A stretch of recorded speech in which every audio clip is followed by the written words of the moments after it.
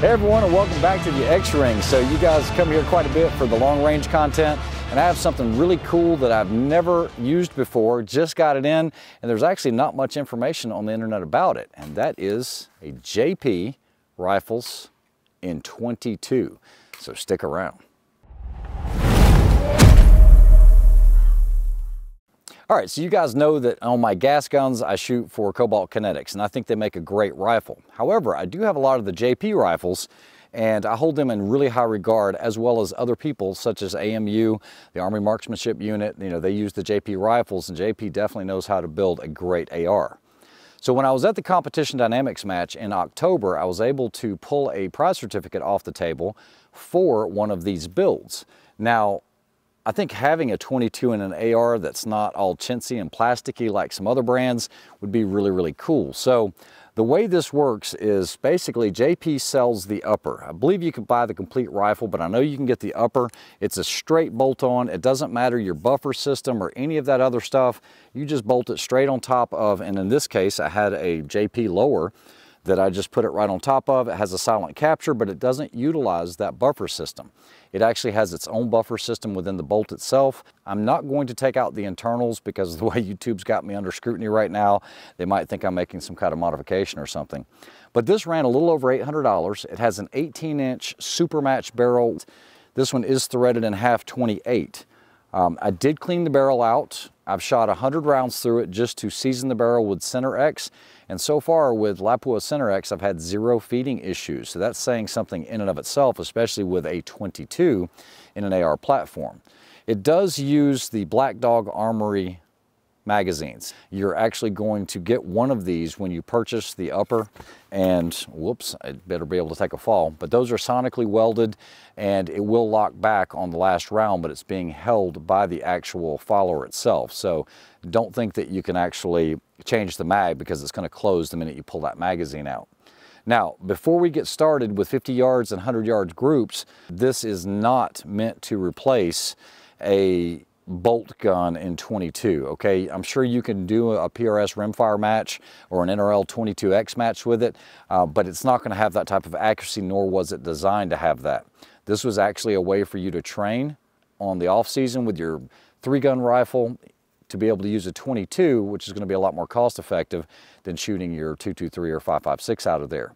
My understanding is they do have in the works some heavy barreled versions with possibly longer barrels. You know, 18 is a good number, but 20 might even be a little bit better, maybe a little bit more stability. So far, it's been very reliable. It does come with the handguard. It feels just like a regular AR, and that's the cool thing about it is you're really not going to notice any type of difference. But I want to see what kind of performance we can get out of it shooting that Lapua Center X. So we're going to start at 50. We'll check it at 100. I honestly, and like I said, I haven't really tried to print this for groups just yet. This does have a Geisley trigger in it, a match trigger. You're not going to see what you normally see out of a bolt gun out of this. I was told by the guys over at JP, it's just not meant to do that. Although it can be fairly accurate, it's not going to be what you guys are used to seeing on the channel. So let's go ahead and get this test underway. All right, so we'll be using Lapua Center X for this testing. We'll do it at 50 yards.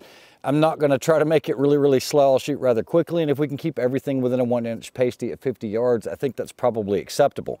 So let me go ahead and load this mag up, and we'll get to shooting it. All right, so here we go with a 10-round mag, and we will go 50 yards, top left pasty. I'm using an MPA 20 MOA mount, and then a Burris XTR Pro. Here we go, top left.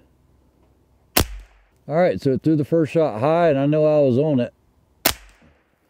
Yep, there we go. So cold bore shift, and it was a clean cold bore.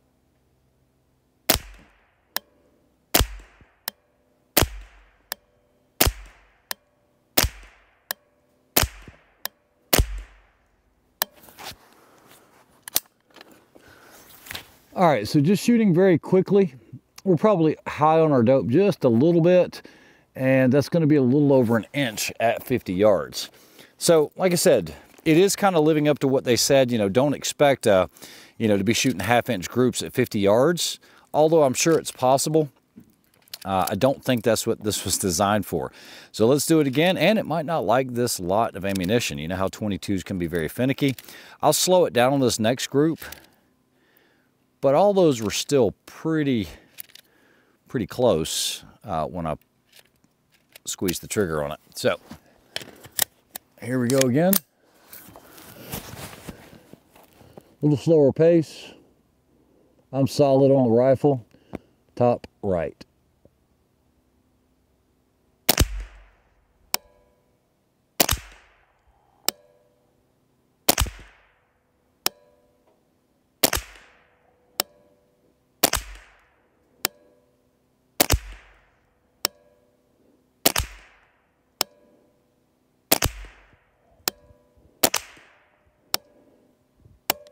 And that's it. So much better grouping, didn't have any type of vertical stringing, but it's also starting to warm up a little bit as well.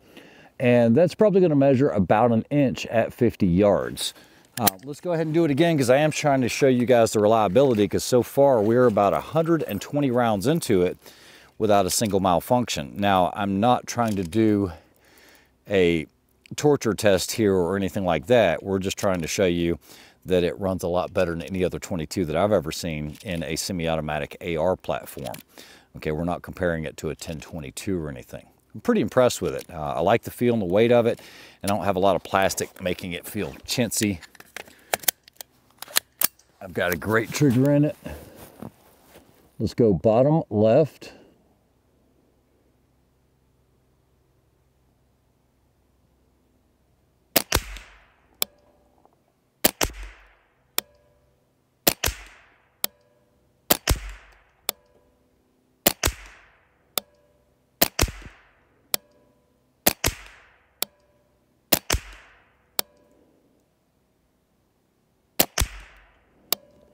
So not a bad grouping, just a little high and left, but it's also a brand new barrel. I mean, it's only got 150, 130 rounds on it at this point, but the reliability has been great, and that's hard to find in a 22 style rifle.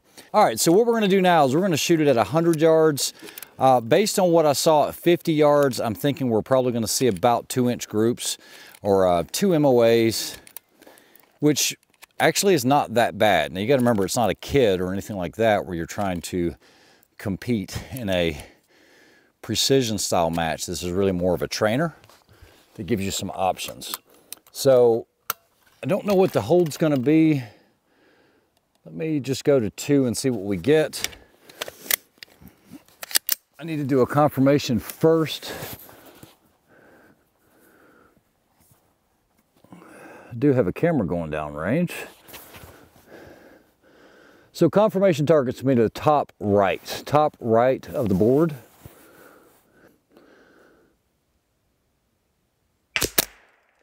Okay, so just underneath it, but I'm not going to change anything.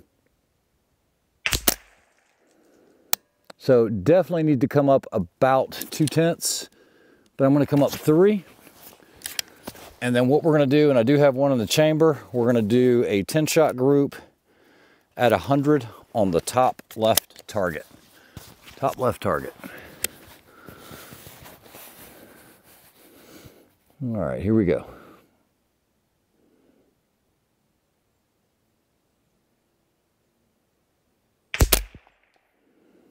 Nicking it. Center. High.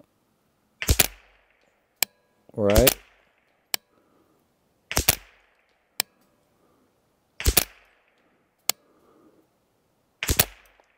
Okay, so other than that one crazy flyer, that was actually just a little under 2 inches, but that one flyer that was up and high, you know how 22 rimfire is, guys. You never know when you're gonna get a hot round.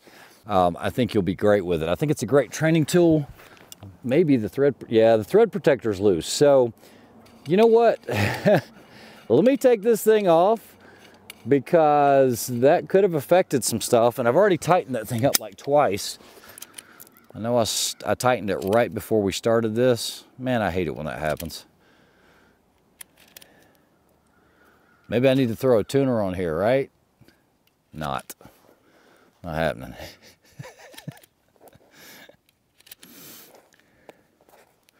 And I sure as hell can't print a group, because I am a talentless YouTuber, but at least I'm putting it out there. Isn't that funny? Here we go, bottom left.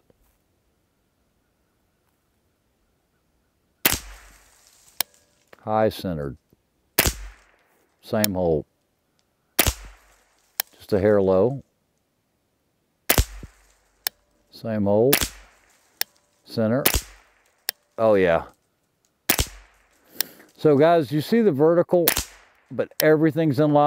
We have no wind, but that group tightened up quite a bit. That's how important it is to make sure you check your thread protector, because it can make your groups go crazy when you start affecting the harmonics of that barrel. This thing starts bouncing around. I'm not worried about the 50-yard groups because I had checked it right before we started shooting, but in that little bit of time, maybe I'll throw some blue Loctite or something on this if I'm not going to run it with a can. Now, putting a can on here, I don't know if that's going to change the feeding or it might make it a little less reliable. I don't know, because we know it's going to speed up the carrier speed.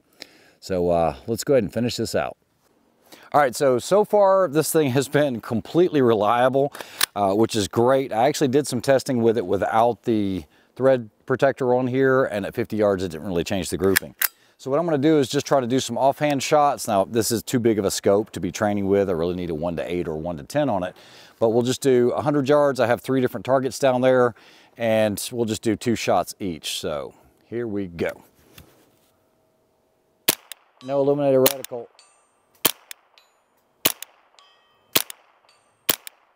All right, so this thing is solid.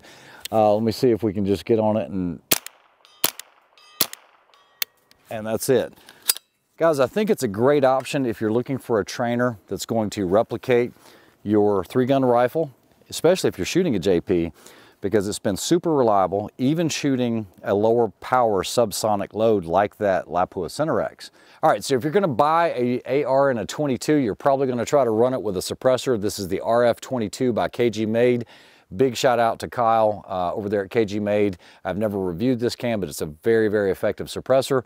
We're gonna see if this thing will function with that same Lapua on this rifle. The only thing I've done is I've switched out the scope for a red dot, and we're at about 30 yards here.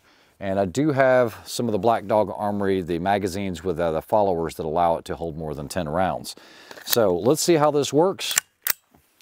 And what we'll do is I'm just going to shoot about 10 rounds into the dirt, and you guys should be able to hear it, how quiet it is. And here we go. Yeah, very effective. All right, let me go ahead and see if I can run some of these plates, and here we go. All right, those are all hits. Of course, it's set for 9mm right now, but let's see if we can do a mag change in this. See if we get a little bit of continuity for doing some training. So here we go.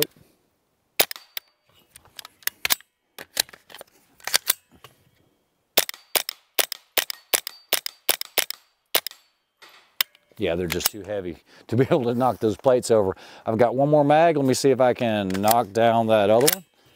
I'll shoot them at the top. Not gonna knock that one over, it's too heavy. Even shooting that Lapua, we have no issues with feeding. It's been super reliable. And of course, the suppressor is extremely effective. This is gonna be a lot of fun. Just because you can go out here and shoot, and you can probably get a bucket of bullets and just have a good time with it in the afternoons. So, you know, I'm really looking forward to them doing the thicker barrels, maybe to see if we get an accuracy improvement. And like I said, it's not bad for what it is right now, and it's not designed to be something for PRS, rimfire, or NRL 22X or anything like that. So guys, hope you enjoyed that review of the JP22. Pretty impressed with it, and glad to have it in the collection. You guys take care. And by the way, it was not sent to me for free by JP. This was a certificate that I picked up off the table at the CD match. So big shout out to JP for sponsoring all these long range events. I think it's a great option. It is a little expensive, but I think for those that want to train in the off season or train with a 22, it's going to be a great option for you. So guys, I hope you enjoyed the video. If you like the channel, definitely give me that thumbs up and subscribe to the channel. It's pretty easy to hit that button and go over to Rumble. I know there's been a lot of questions about my Rumble channel. It is The X-Ring, just one word, capital T, and I will be cross-posting all the videos there as well. So guys, we'll talk to you soon. Have a great week. Have a good one.